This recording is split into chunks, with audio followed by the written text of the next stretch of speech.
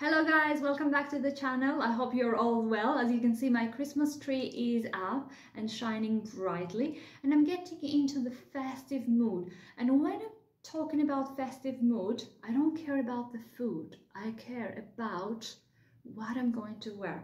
So this year we will be spending Christmas here in London, and we're flying back on the 26th to Greece to visit our parents, and that's where we will spend the rest of the holidays. So I'm thinking of what to wear on New Year's Eve. We're not gonna go somewhere fancy. We'll probably be at home with our families, but I always like to dress up a little bit.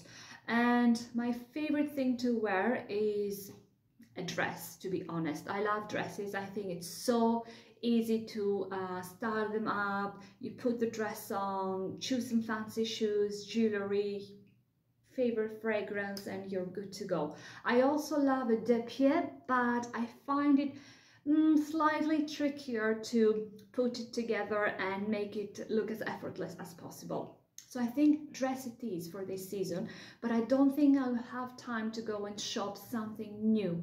So let's be sustainable here. And what I will do on today's video is go through my wardrobe, pick 1, 2, 3 dresses, style them up with different shoes this time for a change, and present them to you.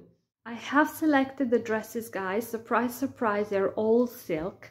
And this time I've also selected 3 different pairs of shoes. Okay, this is the first dress that I put on. It is a silk black dress from Intimissimi. It is very strappy here, so I want to cover my arms.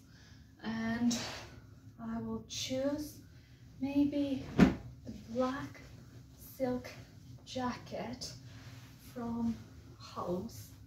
It is quite old.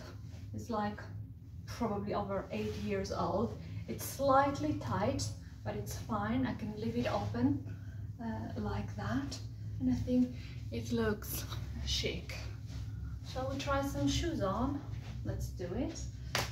I'm going, because everything is black, I want a pop of color with my shoes, and I'm gonna opt for some Manolos and a lovely color, red, very festive, kitten heel.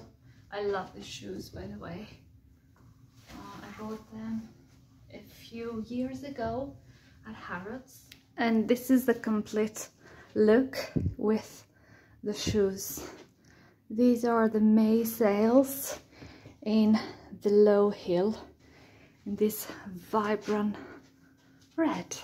What do you think of this outfit? And here is this Rixo silk dress in all its glory.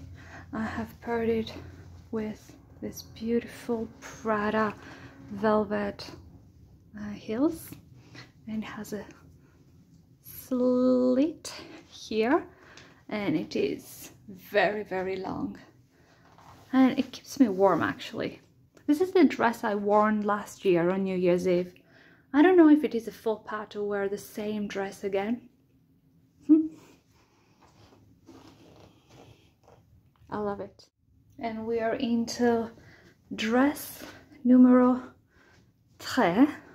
These stunning polka dots realization par dress that I've had for a few years now. It's a little bit cleavagey, so sometimes I do wear like a little body underneath so as to cover up, but I haven't put anything on now. I have paired it again with my Prada heels because I love them, but this dress also looks nice with the red Manolos.